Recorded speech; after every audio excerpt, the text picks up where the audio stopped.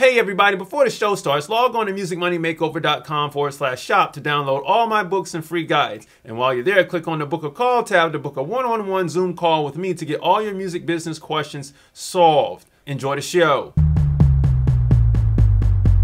Hey everybody, welcome back to the Music Money Makeover Show. My name is Casey Graham, and on this episode we're talking about how to start an LLC for music artists and for record labels. Now, before we jump into this thing, let me explain.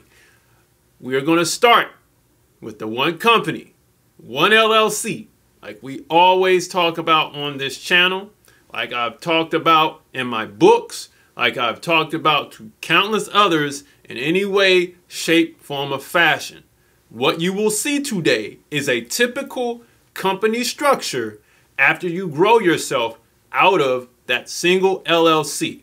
Many of you all may have not seen this before, but I want to give you an advanced down the road picture of what your operation will look like later down the line when you start making heavy amounts of cash flow.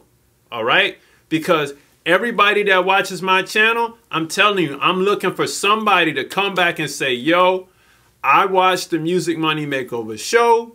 It helped me get to where I am. And because of this, and this guy, Casey Graham, he helped me get here. Now, you will need to watch Copyright Explained. But before we get there, if you want to donate to the channel, you can do so right over here. And if you want to skip Copyright Explained because you've got it by this point, you can do so right down below. All right, without further ado, let's jump into Copyright Explained. Copyright, the sole right which an author has in their own original literary compositions. The exclusive right of an author to print, publish, and vend their own literary works for their own benefit.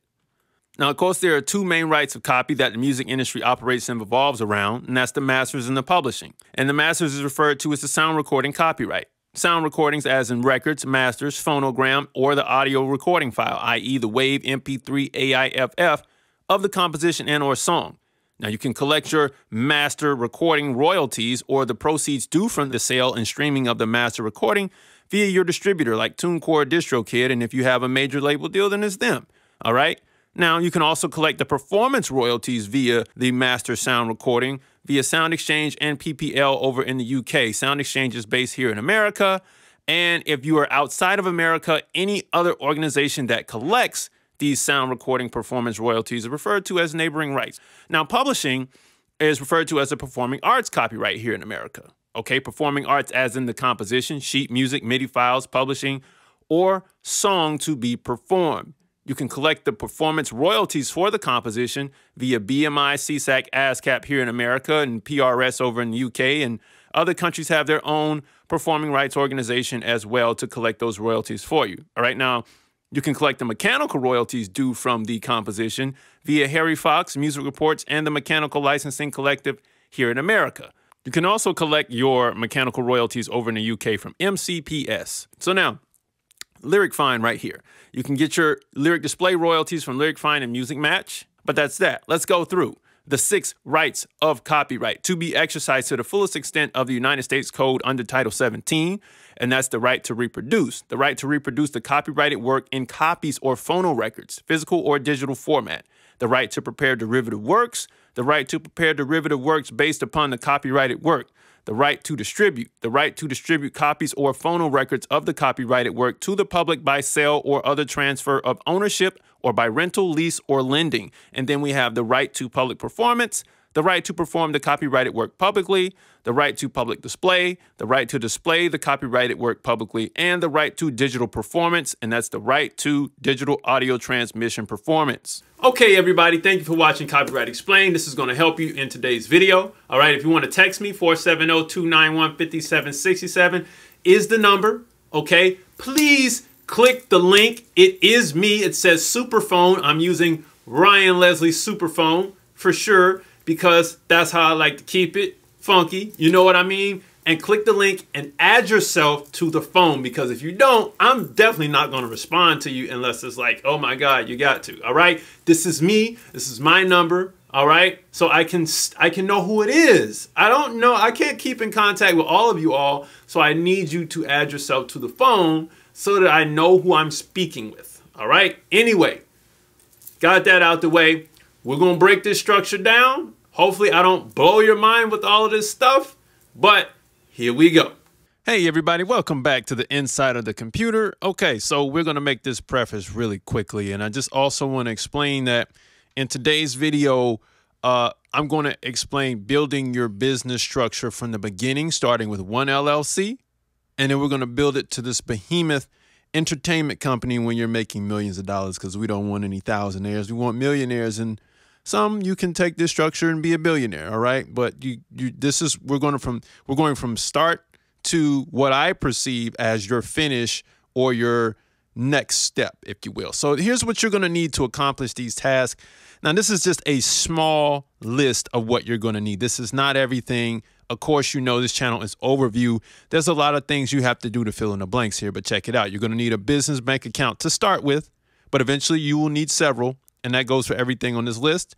You're going to start with one LLC and one EIN number, but eventually you're going to need an accountant. All right. You're eventually going to need a corporate attorney, and you will eventually more than likely eventually need the tax attorney, and probably the tax attorney and accountant first. And then you're going to need that corporate attorney. All right. But you're going to need all of these, and you're going to definitely need multiple amounts of these. So without lingering on that, let's keep going. Now, check it out. In this book, I talk about being on your way to becoming investable. And today I will expound upon it. Okay, so I forgot. I think it's after the B2B, the business-to-business transaction, I mentioned this statement. And that's what we're going to get to in today's video. We're going to explore this statement and see what it looks like on the other end. Okay, I got a few more videos coming up where I talk about, you don't want to take a loan on the front end. A lot of you all want to get your Spotify stream super fast. You want to get the money right up front, and you end up maxing out basically your credit card. You max out any potential equity in your creativity that you could possibly have. And I know that's a lot of business jargon I just spewed at you, but you take so much money up front and you max yourself out, and you have nothing left for people to invest in because you're maxed out by other companies now. I'm going to expound upon this statement today. And if you don't have this guide, go pick it up on musicmoneymakeover.com. There's a lot of good stuff in this book. It's just 10 books. I don't charge, it's 10 bucks. I don't charge a lot for the information. I just want to get it out to musicians and everything like that. So here we go. So this is what I see as a ultimate setup. You have a parent/umbrella company that handles all of your other LLCs of your entire entertainment conglomerate, if you will. All right. So you have your record company LLC, your publishing company LLC, your touring company LLC, your merchandise company LLC, and your brand endorsement company LLC. And they all take separate checks, and cash flow is coming in and out of this. This is an ultimate setup. Now, this is where, as a beginner, you won't start here. This is for your more seasoned business people in this entertainment industry. If you just have one LLC started, don't stash all of these companies underneath one LLC. You're going to put yourself in a lot of tax trouble with that. Okay. So you want to break this stuff out. So let's keep rolling. I won't confuse you at the beginning. We'll just develop it later down in the video. So here we go. Now check it out. This is the ultimate startup. Instead of those LLCs that were in the previous slide, you see I have a bunch of DBAs. And that's just for each new one that you come up with. Eventually, you're going to start LLCs, but for each new one, as they start to unfold, maybe start them as DBAs to start with. So you have your one LLC and you have a bunch of DBAs so you can open up bank accounts and do business under these DBAs without paying all the LLC fees to start with. So that's another idea you can have there. But let's break it down from the beginning. Now, this is where most of you all start. This is where most of you all call me, or I don't know why y'all call that number. It clearly says text. But anyway, this is where most of you all text me or message me saying, hey, I just got my LLC. What do I do next? Well, for you, the record company is the first company that you will start with 9 times out of 10. Okay. It will also more than likely be the first LLC you create, which is most of you, because you want to protect the assets and operations of the company from your personal assets. Now, I need to do another video on the difference between assets and operations, but just real quickly, assets are your copyrights and the equipment that you use at the record company to create the copyrights. And then the operation is the act of creating the copyrights and the act of promoting the copyrights. Assets are copyrights and operations is the act of creating and promoting. Okay. And the assets are the tools that you use to create and then the final product. Okay. So you understand that. All right. So of the company from your personal assets. Okay. And here we go. And I'll explain personal assets later in the video as well. Okay. So now here is the second ideal starting position from the parent company. So some of you will just start with the record company like ABC Records LLC. It'll be titled that, and you know it's a record company. Others who are more experienced will say, hey, let's call it ABC, the ABC Company LLC. Notice how I didn't say ABC Records, but I said the ABC Company, right? So there's a difference in names. Names give off signals. Okay, so starting from the parent company is an option chosen by more experienced music entrepreneurs simply because they already have a more defined roadmap of how they want to design their company. Now, choosing a name without the ending records, publishing, entertainment, etc., is the best because the ending clearly gives away to the IRS and to other companies, I'm just saying, and other people who are lurking and looking. It clearly gives away what type of business the company is and what types it will hold and represent. And it gives it away to the bank, too. The bank is looking, when you're opening that first bank account for the business, like, what kind of company is this? Right? And so you could say, hey, this is a parent umbrella holding company. All right. Or you could say, hey, this is a record company. And sorry about the phone. That's somebody texting me on the super phone. Okay. And so the bank will want to know what type of company you have. And they will want to know what type of company you have if you have a record company too. But that's clearly defined as what it says. Over here, it's not. It's just a holding company. They have different tax incentives and structures for them. Okay, there are other codes that I need to talk about at a later date that come along with those companies outside of the EIN number. Some of you know this because we've discussed this on calls, but I don't want to ramble on. So let's keep going. Keep your names clean when you're doing a parent company. Don't call it Parent Company Records. No. That's not no. All right. So here's step number 2. Here's your next step. If you just created the LLC for the record company, you got to have a publishing company at some point. And then you might be prompted to do this if you're a record company that signs an artist and you take a portion of their publishing and you go and register your publishing at BMI or ASCAP. They may say, or you may decide, or they may prompt you or push you in the direction of creating a DBA, a doing business as, which in case you will put the DBA inside of the record company LLC. So if it's record company LLC, it may say record company publishing DBA. All right. But record company LLC is the main house. You can clearly start to see where you develop some parent company structure. Let's read this. Okay. Because you started with the record company, you more than likely stashed your publishing business in there as well. I'm sure you did. Okay. To keep things simple while your publishing company is growing, make the publishing company a DBA, a doing business as. This will save on expenses for the bookkeeping, yearly filings, operating agreement costs, and headaches from maintaining it all. Because usually at this point, when you do the DBA, because you might have signed the artist right after you created the LLC, you don't have a lot of cash flow yet. So you don't need another LLC with more operating agreements and more stuff you got to pay for. Just make a DBA and wait for the cash flow to come in, and then turn this DBA into an LLC later down the line. So let's keep going. Now, let's say if you did the parent company step, what you want to do is choosing the parent company option is amazing. For the future, you can choose to use DBAs to tack on other businesses as you grow, but you will eventually want to turn them into LLCs.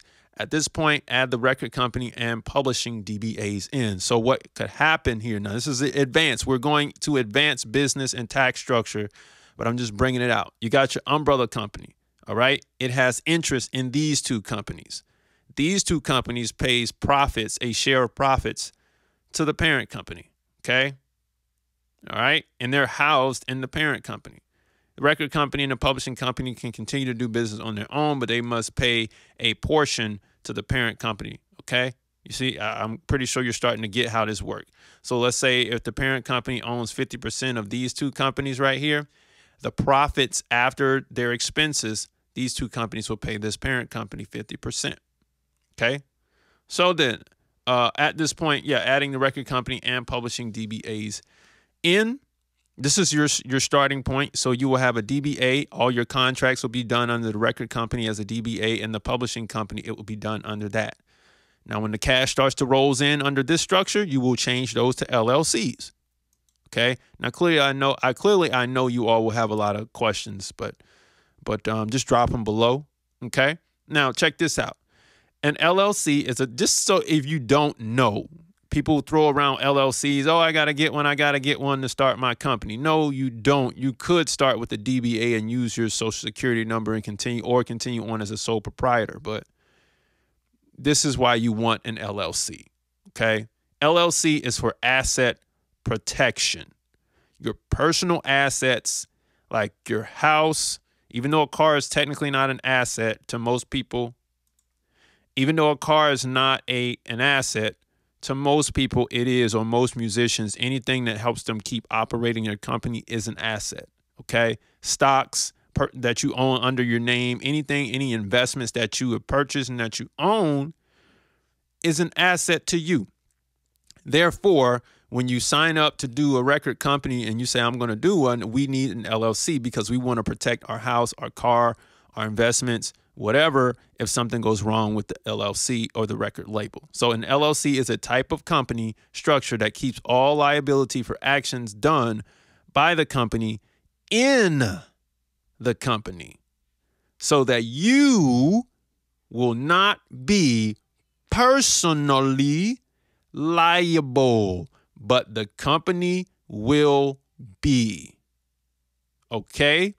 So as long as you understand that, hey, man, you didn't live up to the agreement we had. You said yada, yada, yada, yada. I'm suing you. Okay, well, you can't sue you. You have to sue the LLC, Mr. Disgruntled Person, because we had a contract under the LLC and me and you together didn't have a contract. Okay? So that's how the LLC works. It protects your personal assets.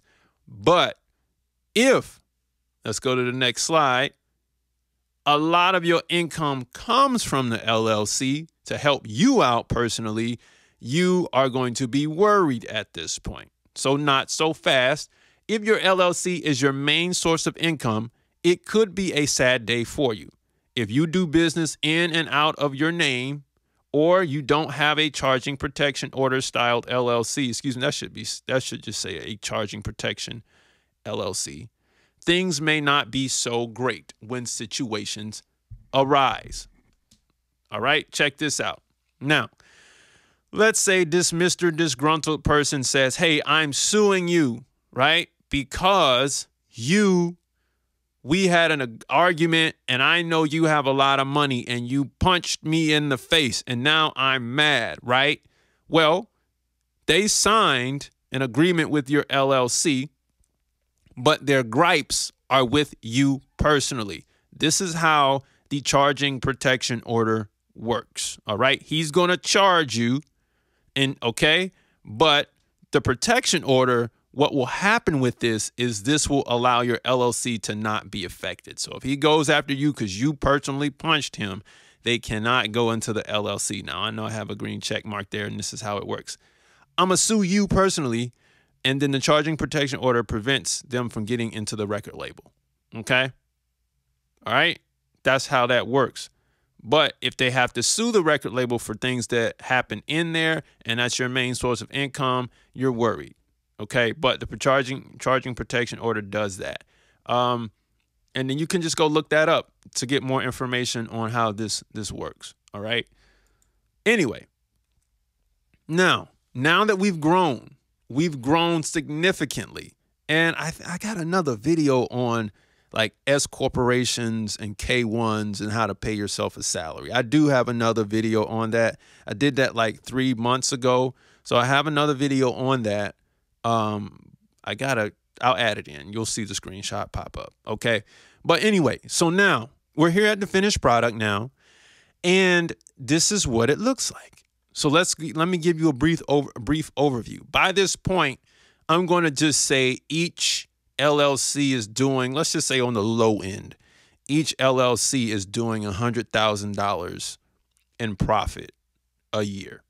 And that's a lot of profit for the publishing company. Maybe there's a lot of remixes going on. Okay. And so you want to separate that money.